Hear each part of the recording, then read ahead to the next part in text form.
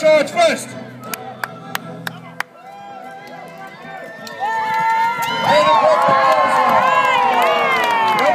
Ladies, I would remind you that these horses are trained to run on your cue, which means as they go into their charge, the more noise you make, the faster they will run. And of course, the faster they run, the harder the games are.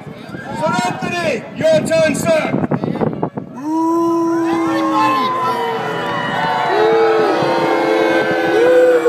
So Anthony, right in the same spot, a beautiful bullseye. We now have it at 3 and 3. Remember to cheer your knight as they go into their charge. It's because of this thing.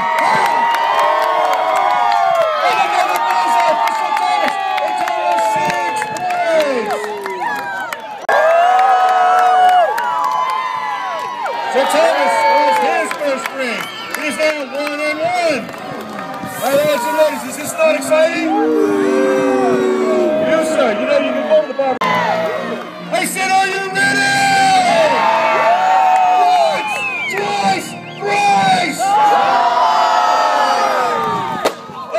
Strike by both knights. No one unhorsed. The axe is still intact. Can you continue, my lords? They are circling about. Now remember, once, twice, thrice! And another fight strike by both knights. Each side losing their lances. Gathering up another lance. My lords and ladies, remember, the more noise you make, the faster the horses charge. Once, twice,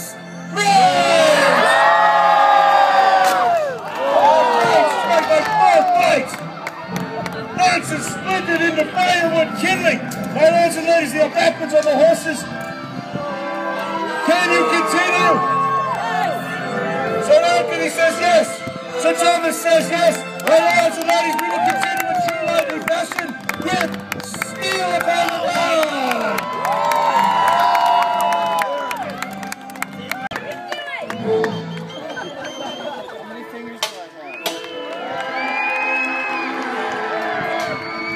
My lords and ladies, while Sir Thomas is choosing his weapon, I would remind you that down at the end of the booth down there, we have a gift shop. If you should wish to take something, the knights will sign it for you at the end of the show.